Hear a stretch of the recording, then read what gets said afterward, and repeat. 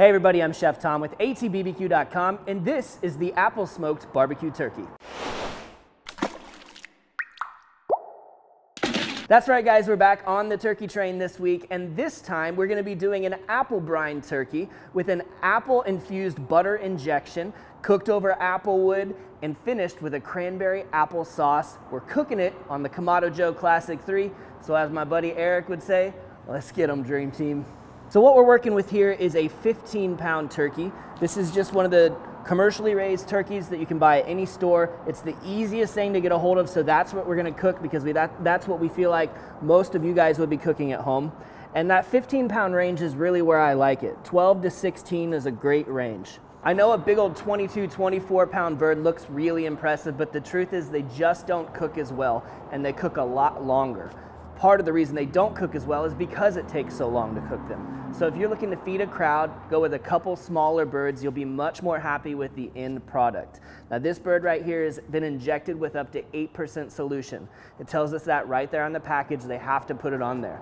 You're gonna wanna look out for that though, because they'll try and get you up to 16%, 18% if they can. So make sure you're looking for the least amount of solution added to the bird, because that's the least amount of solution that you have to overcome to get the bird to taste the way that you want it to. I'm gonna prepare this bird spatchcock style because I love the way a bird cooks up. When the backbone is removed, everything's pushed flat and it cooks really evenly. So the way we're gonna do that is starting at the bottom of the carcass. We're just gonna take our poultry shears. We've got these nice Woostoff ones that make it really easy. And you're just gonna cut straight up the side of the backbone, right along the side of it.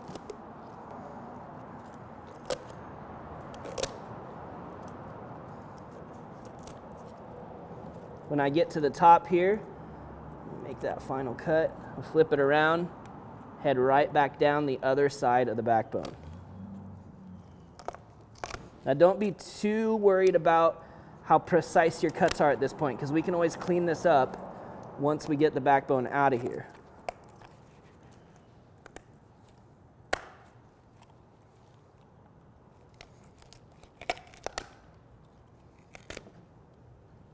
With the backbone, you can always save this to make stock with. It's great for adding flavor to your gravy, but we don't need it for the rest of this process. I'm gonna go ahead and separate the bottom here. We don't need this bit of just cartilage and fat and skin. Get rid of that. We'll come in here and we'll clean up some of the extra stuff that you don't want to eat, right? You don't need any of these guts. Any of the yucky, stringy stuff, take it out of there. And one more thing we want to do to help this thing really lay flat is we're going to come in here, scissors or shears right underneath the breastbone, and just give it a little snip.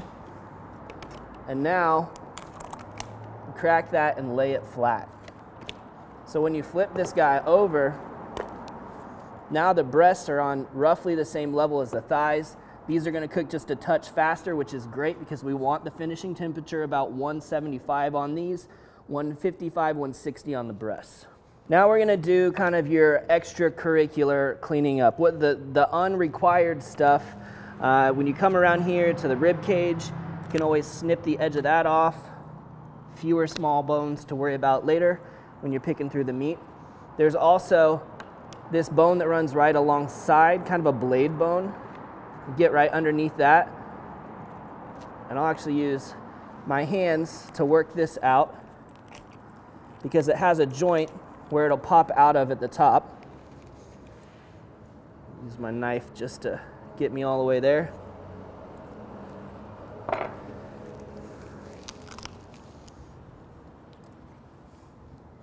So now that's out of the way, and one less thing you have to throw away after the fact.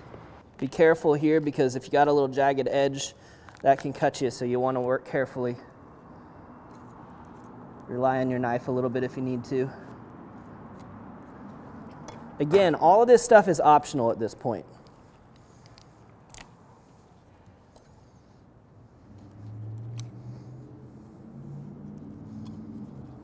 So another thing that you have down here on the thighs is right next to the backbone, there's this bone that hangs out on the opposite side of the ball joint. So you can remove that so that you have very little to trim after this bird's cooked.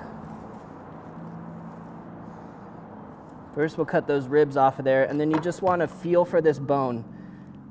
You can actually get your fingers to almost touch underneath it. See, it slides right under there. Work your way back.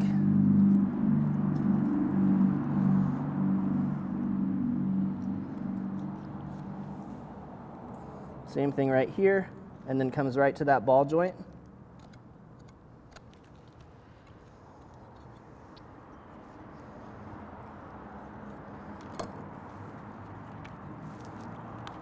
And that's where it releases from, right next to that ball joint.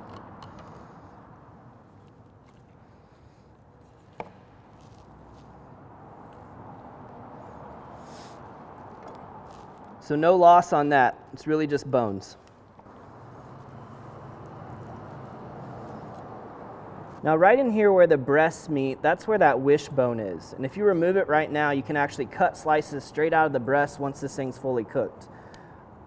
This is optional as well, but it's really nice if you want to be able to slice for serving or for presentation.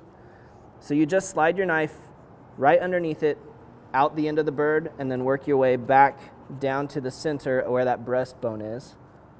Do the same thing here. That bone is right here, so we're going to slide it underneath, pop it right out the other side, and work it all the way out to the end. And then back down to the breastbone. And then it's just going to take a little bit of finagling. Twist it out of there. There we go. I'm pretty well done trimming up on all of this stuff. The only thing I have left to do now is I want to make sure that we get all of this meat exposed. So we're going to pull the skin back. This way we can make sure that as we drop this in our brine, the brine has access to the meat itself and not just the skin. So just using my hands, I'm going to pull that stuff free. Expose a lot of that meat, and then put it right back in place. We'll flip it over now, and you can do the same thing with the breasts.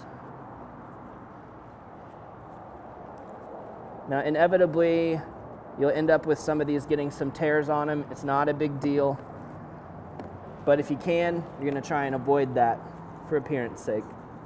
And now from the top of the bird, just pulling that skin back, work your hand underneath there, in between the skin and the flesh, and open all that up. Perfect. Well, the bird's ready to go into the brine now, and because it's spatchcocked, it actually makes it a lot easier to fit a couple of them into one briner bucket if you're looking to do two at the same time. Now let's talk about brining just a little bit, just so we understand what we're doing and why we're doing it. When we brine something, what we're doing is putting our protein into a salty solution. And as it soaks in that solution, the salt kind of works its way in through osmosis. And what happens during that time is the cell walls in the meat start to open up a bit, and that creates more room for moisture to stay inside the meat. So what you end up with is juicier turkey, and that's what we all want, juicy turkey. So we're going to use this opportunity to also add some flavor in the form of our Butcher House brine. This is by Cattleman's Grill. I'm super excited I got to help develop this brine. It's really got all of the basic stuff that you want in a brine. It's got salt, brown sugar, some onions, some garlic. All these things are great when it comes to poultry, when it comes to pork. It's going to be very versatile. But the other cool thing about it is that you can really dress it up with something like apple cider or add your own herbs to it, whatever it may be. Today we're going the barbecue route, so we're going to stick with basic brine and apple cider. Now we're going to do equal parts cold water and apple cider. So 2.5 quarts of each. Coming on in with the apple cider. Look at it, it's nice and cloudy. It means there's lots of good stuff in there, I think. I think that's could be scientifically proven. And then we're gonna dump in the full pound of the Butcher House brine. Let's get in there with a whisk and make sure that we can dissolve some of this salt and sugar here. Doesn't just sit at the bottom.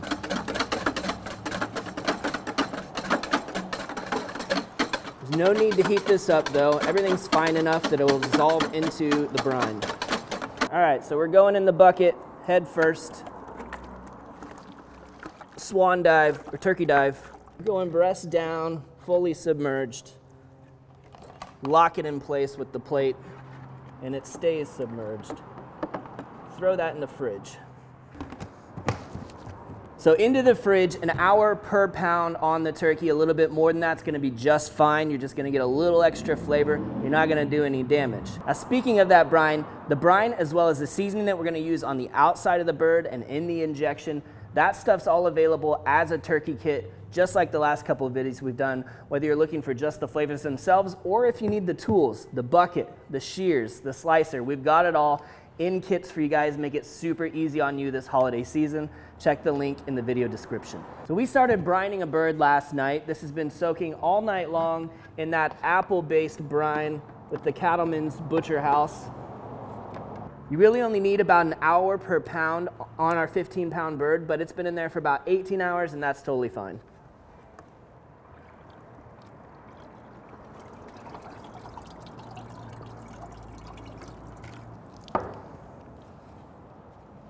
So just sopping up some of the extra brine here. Now looking at our bird, this particular one you can see got a little extra skin here and there. Kind of got a little tear in our skin here, but we're still gonna keep this fully covered. That's only a visual aspect. Everything's still gonna work out just fine. For the way the skin's hanging now, we'll probably trim a little bit of this back. Now for this bird, we wanna give the skin a chance to really dry out, to give us a little bit crispier finish on the bird. If that's something that's important to you, then you should definitely take this step. If not, you can skip right over this, but we're actually gonna let this bird air dry for about 24 hours in the fridge before we smoke it. I've done this up to 48 hours. It seems the longer that you can let that skin dry out, the more crispy it is in the end. So I'll let you guys decide how important that is to you, but we're gonna go through the process so you can see and understand it. As the skin dries out on the bird when it's sitting in the refrigerator, it kind of tightens up a bit, forms its way onto the body, which makes it difficult to get some rub or seasoning underneath there after drying it out. So we're gonna put some seasoning and some injection into this bird today. It won't be enough salt that it really causes any problems on the meat. It just gives it enough time for that seasoning to really soak into the meat of the turkey. Speaking of that seasoning, today we're gonna be using the Our Butts Are Smoking Cherry Habanero, just a fantastic barbecue rub, poultry, pork, doesn't matter, it's really good on there. We're gonna give a light little coat on the meat here. Great salt to it, great sugar, a little bit of chili. It's not terribly spicy, so don't be deceived by that word habanero in there. It mellows out really nice as it cooks, and it gives you that really nice red pop on the surface as well.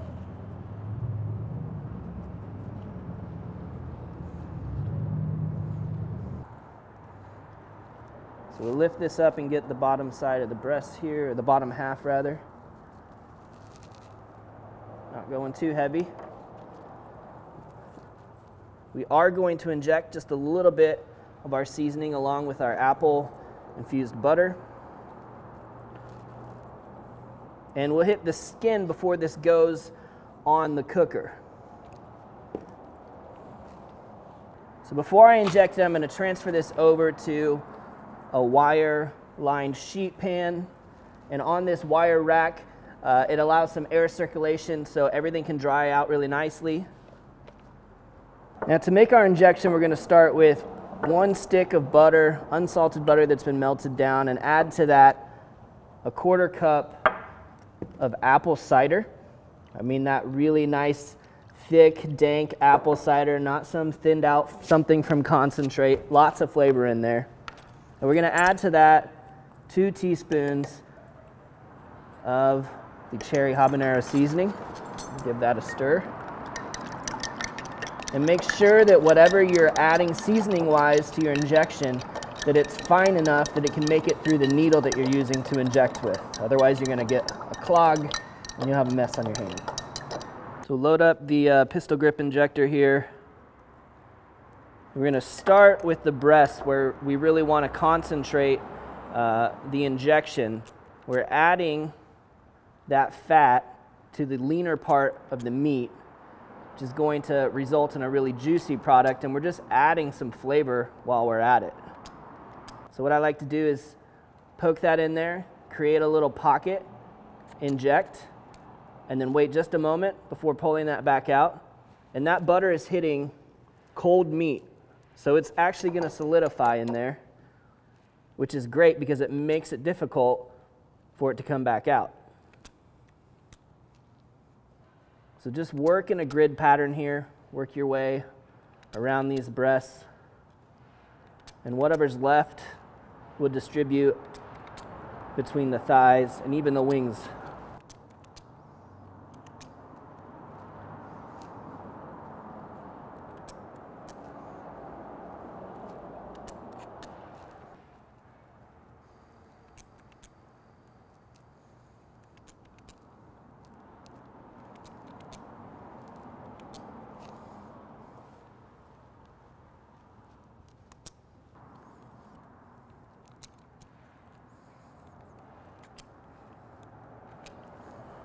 All right, that's pretty much it. We're gonna just take any excess moisture off the surface to help get this thing started, and then we'll let this rest in the fridge overnight and into tomorrow. Well guys, we're back 24 hours later. We've let the bird dry out and I've just pulled it out of the fridge. We can take a look at that here in a second. What we're gonna do next is head over to the Kamado Joe and get it fired up and ready to smoke. So we've got the KJ3, it's all cleaned out and ready to go. I'm gonna add some of our Kamado big block charcoal. This stuff's great for smoking because it burns nice and slow, super consistent, no extra stuff added. Now the way I like to set this up is I'll fill probably about 2/3 of this basket about to the top, and I'll leave a little air hole in the front to make sure we have constant air movement. And we're gonna use the electrolyte to get things started today.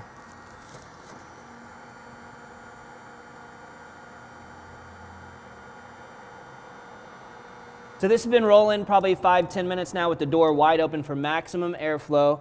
Our charcoal up here is super hot now. It's going really well, so we're gonna get our slow roller and the divide and conquer system in place.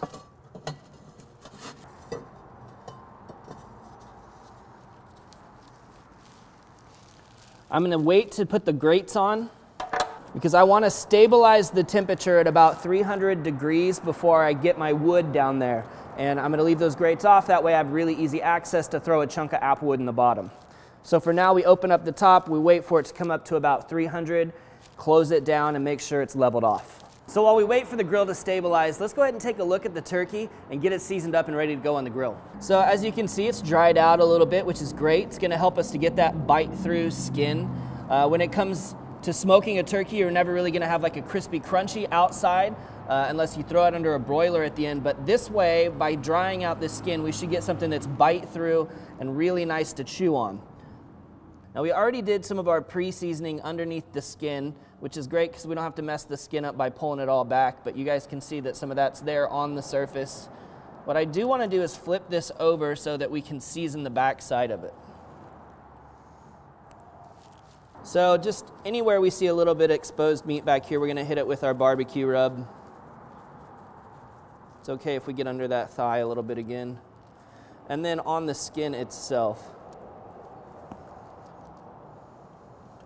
Now on this bird, we ended up with one of those little tears that we talked about sometimes happens, and that's fine, but just to make sure that we don't get this skin pulling all the way back on the breast, I'm just gonna pin that down right there, keep it from moving too much. And then the next thing that we wanna think about is how to get a nice browning on the outside. Now this is gonna get pretty dark from the smoke itself, but we're gonna help that along as well as help the rub stick to the outside of the bird by hitting it with some fat first. And this is that spray duck fat. You could just use straight up oil if you like. Really any sort of fat. Now we've got something that rub can hold on to on the outside. And we're gonna hit the skin so that the skin tastes just as good as the meat, and so it looks really nice as well. But as I mentioned, this one's gonna get pretty dark with the smoke from the applewood and the charcoal. One last thing I like to do before the bird goes on is just to fold these wing tips back a little bit. Kind of holds the wing in tighter to the body. You're not going to end up eating that tip anyway. It's just going to brown up and get crunchy.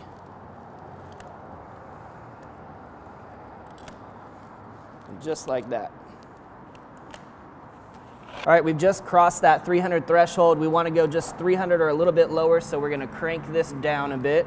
And we'll slide the bottom door to about 1 inch open for now. We can make adjustments when it stabilizes. Well, we're holding steady right at 300 now. So we're gonna add our apple wood. Got a couple of chunks of kiln-dried apple wood here. I'm gonna give this just a burst of air to get our wood to ignite.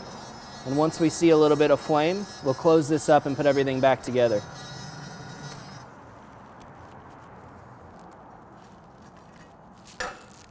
We're gonna go on the upper rack here on the divide and conquer system to create some distance between this plate and the turkey.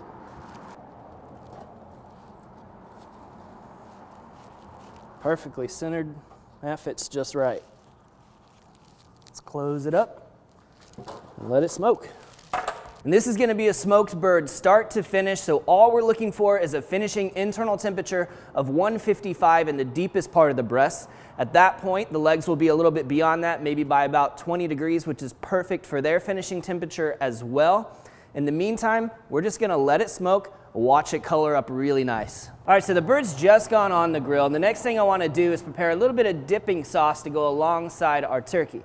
It's essentially a barbecue sauce that we're gonna doctor up with some holiday flavors. So we're gonna start with a base of one of my favorite barbecue sauces. It's Firebug Mild. A really fruity sauce. We got about 1 cup, a little bit more in there. But this has already got blackberries and raspberries in it, some really great flavors. And to add to that fruit profile, we're gonna add a cup of apple cider, 2 cups of cranberries, and then to balance the tartness of those cranberries, a 1/2 cup of maple syrup. I'm gonna bring this up to a simmer and watch as the skins on these cranberries start to pop open.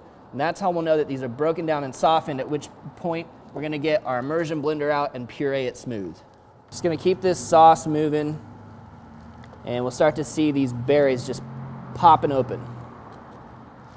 There's one right there that's already gone. Look at that.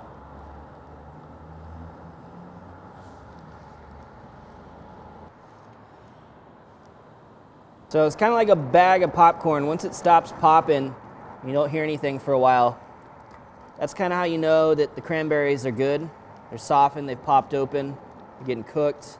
So I'm gonna turn the heat off now, and we're gonna hit this thing with the immersion blender.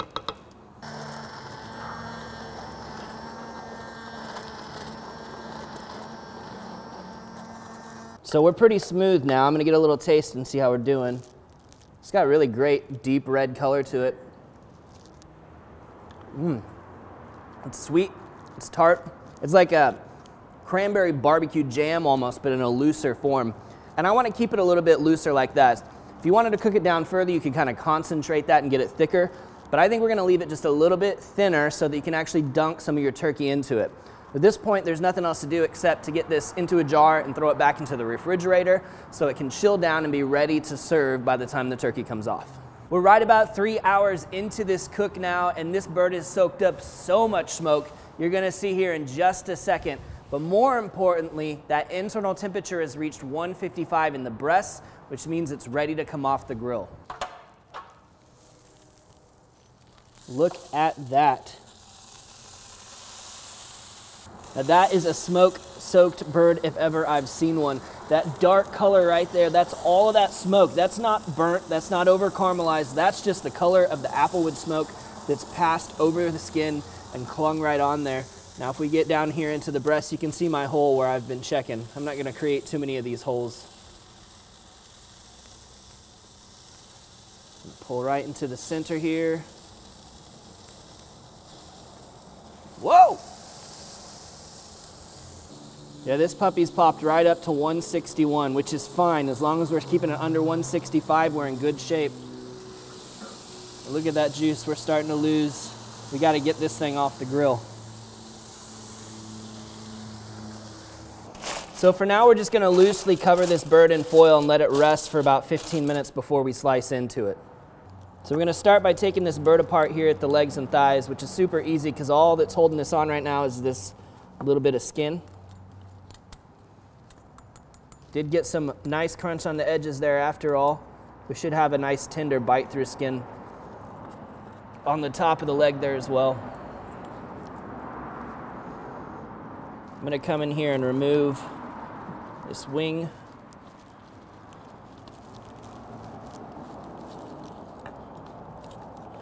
Just working around the ball joints there. Follow the anatomy of the bird and it comes apart pretty easy.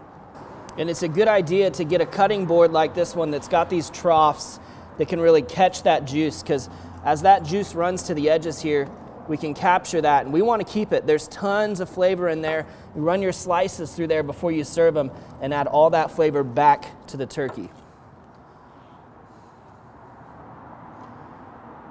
Now for our breasts, we'll slice this right down the middle. Pick one side of the breastbone here, work our way right down to the rib cage.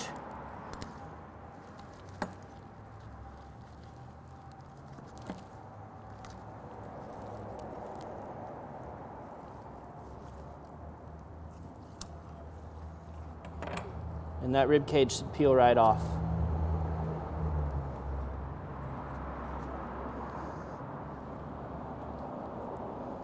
Can't forget, we had a toothpick in there to hold everything together.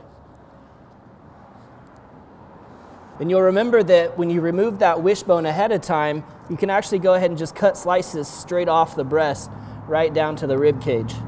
And boy, look at all the juice in that white meat. That is a juicy turkey breast. That little bit of yellow tint tells me that we've got some butter left in there as well. Man, this smells amazing. Smells like barbecue. That's a really nice looking piece of turkey right there. Let's get a taste.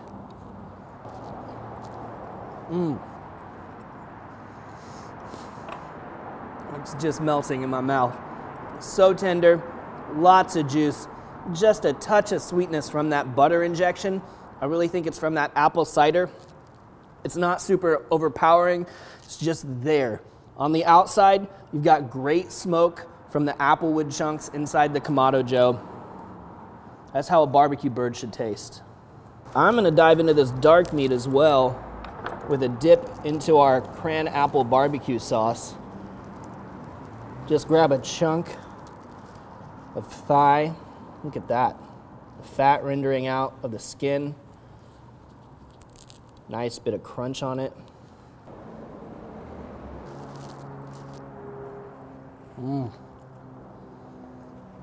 That dark meat is where it's at. It's so velvety in texture. Just tons of juice to it. Man, I love that tart kick. Just a little bit sweet, a little bit tart out of that barbecue sauce. And it's got this little bit of black pepper burn. It's not overpowering. It's really gonna work for any age.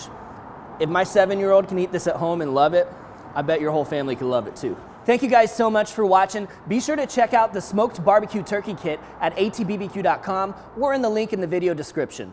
If you enjoyed the recipe, hit that subscribe button. And if you have any questions or comments or there's anything you'd like to see me cook, let me know in the comment section down below, and let's be good to one another. For more recipes, tips, and techniques, head over to allthingsbbq.com/thesauce. All Things Barbecue, where barbecue legends are made.